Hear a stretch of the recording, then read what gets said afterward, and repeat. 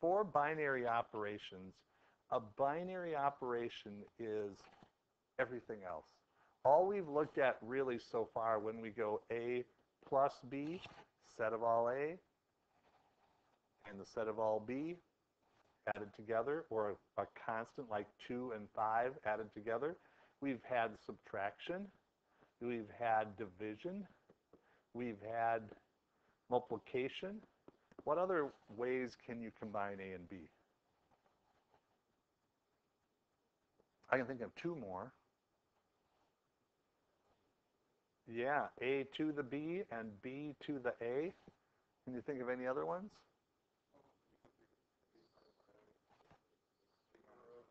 Oh, right, yep. You could do B minus A and B divided by A. Anything else you can think of? And we'll leave out the other functions. I'm just talking ways of combining A and B. You know, I'd say factorial is kind of a function, right? Mod, I think mod would count. I'd say A is congruent to B mod, you know, A, maybe. And you could do, you know, stuff like that. That would just be 0. Like something mod B, I feel like would be better. The point is that if that's all you saw of operations, you're just touching the surface. Binary operation says, when I say A star B, I'm going to mean something entirely different, but I'm going to define it. So in this example, A star B is take A, add 2B, and subtract 3. And that's the new operation A star B. I've seen this on math exams, the not NCTM, what's the one that you guys, the AMC test, they do these a lot. Take this A star B, and you have 0 star 3. So you take 0 plus 2 times 3 minus 3, and what's that going to be? 6 minus 3 is 3. Did I do that right? A is 0, 2 times 3 minus 3. Yeah, C is 3. And you could do that with any combination you want. But what's cool is we can make these up. So guess what our big job is going to be? Is to look at properties of binaries. So we'll look at that in the next 2 days.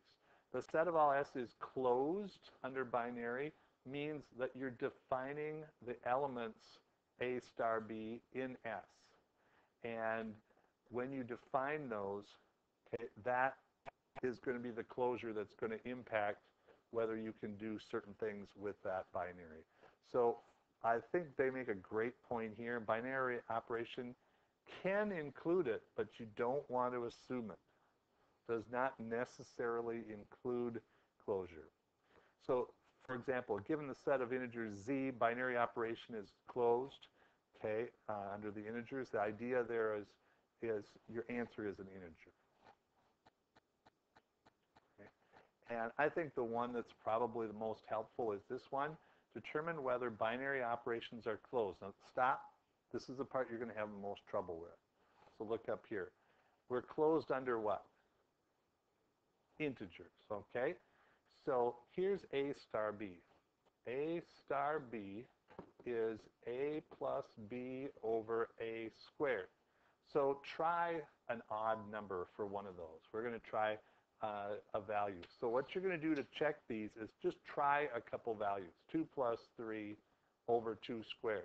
Is 5 over 4 an integer? Is it closed under integers? No. Since it's not, the binary operation is not closed under the integers. Okay, we can check out C here. A star B, A plus B minus 3AB. So try that 2 and 3 again.